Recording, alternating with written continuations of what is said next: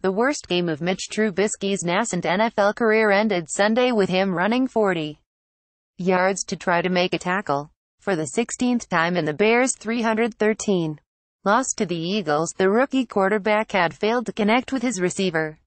His final pass was deflected and intercepted, and as an insult, Trubisky had to help chase down the defender to prevent the score from being even worse. Adversity, losing and failure are great motivators, Trubisky says.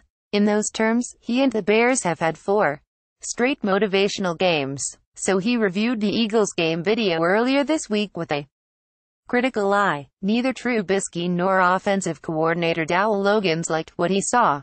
"I had bad footwork in the game," Trubisky said. "Usually that leads to bad accuracy and timing. A lot of throws in that game are throws that I make on time. And bad footwork and bad timing caused a couple of throws to be off," Logans attributed some of the passing game's disjointedness to receivers running poor routes. But he also came down on Trubisky's mechanical deficiencies. "He got caught bouncing a little bit," Logan said.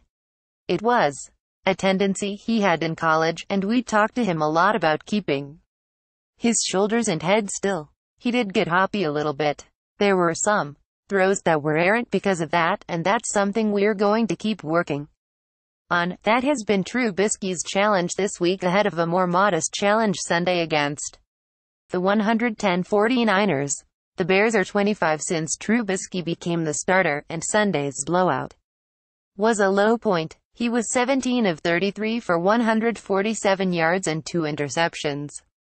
Good for a season-low passer rating of 38.3.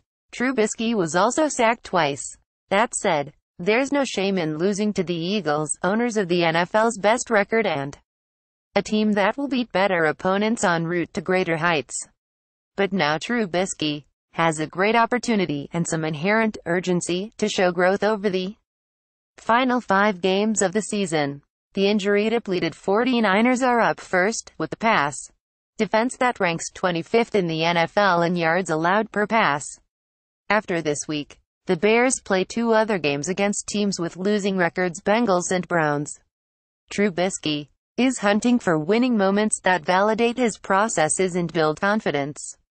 That resumed this week with a focus on his mechanics.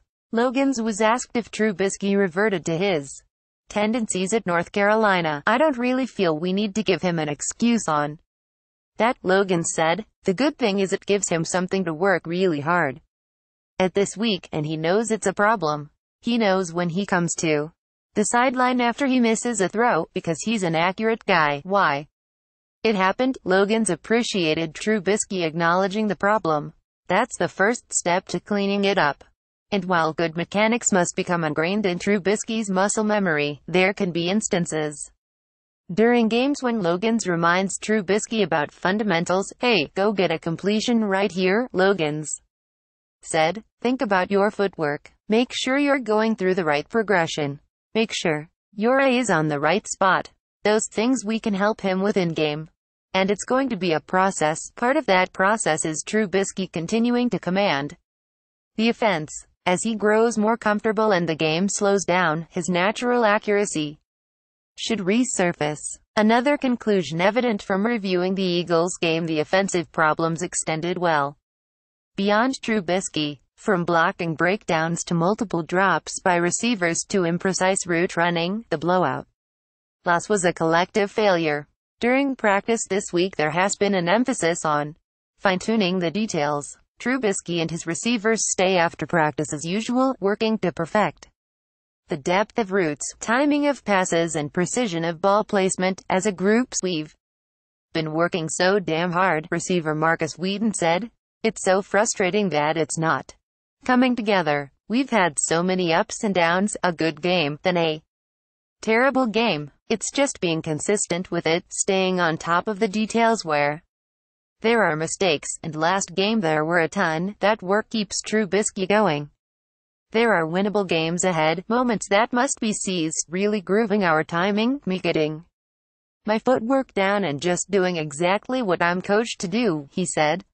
"That'll make for better results this Sunday." R. Campbell at ChicagoTribune.com, Twitter at Rich Campbell column. It's time Mitch Trubisky reminded us why Bears gave 49ers a draft haul. Josh Bellamy argument with Trey McBride was just a little brotherly love. Column. Receivers serve as perfect symbols for this Bears season.